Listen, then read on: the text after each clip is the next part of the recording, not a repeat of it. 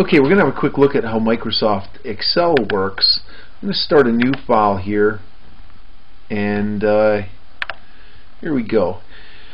Alright, I'm going to start top left hand corner, cell A1, and I'm going to type a heading like you would normally type to identify what's going to be in the column. So I might type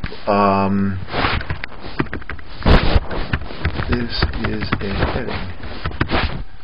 Okay, and you notice that the heading, this is a heading, kind of bleeds over into the B cell. That's not really that big of a problem because, as you see, you can still read it. But what if I put something in the B cell, like this too is a heading? Okay, now I got a problem. The A cell is kind of going underneath the B cell. So here's how you fix that problem. If I go into the heading, the actual Excel heading area here, my cursor changes shape to be this down arrow, and if I click, it selects the whole column. Same thing in the B column. I can select the whole B column. But notice in between it changes shape there. See, right there becomes a cross?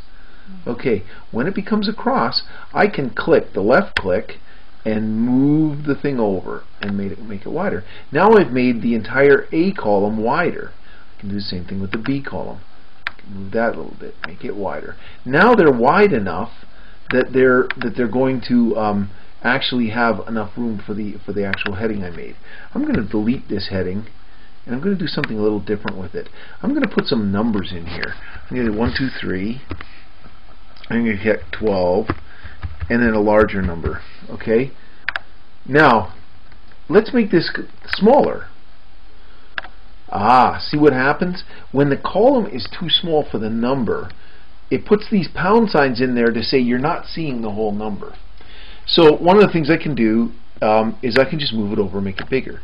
But Excel has a nice feature where if you make your cursor go on basically on the resize here, you can double click on that, and what it does is Excel goes through the whole column and says, what is the widest one? And it makes the cell as wide as the widest one.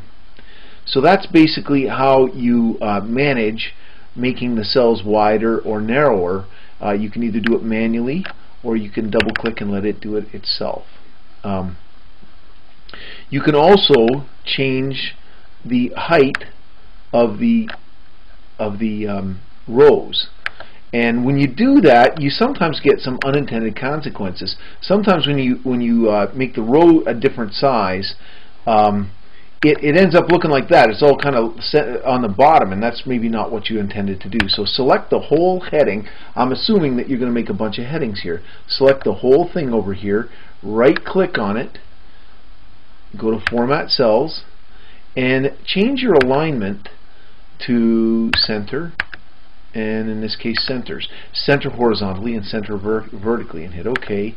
And what do you know? Now your heading's right in the middle. If I make this wider, it stays right there in the middle. So that's how you manage getting around the rows and columns, the height and width of the cells. You can change, for instance, you can change a number of cells' row heights all at once by selecting them all and then changing one of them. And they all change to make a uniform cell height. Same thing with width. If I pick 3 or 4 of these and I change one of them, they all go to exactly the same width. So that'll help you in making things exactly uniform if that's what you're looking to do. That's it.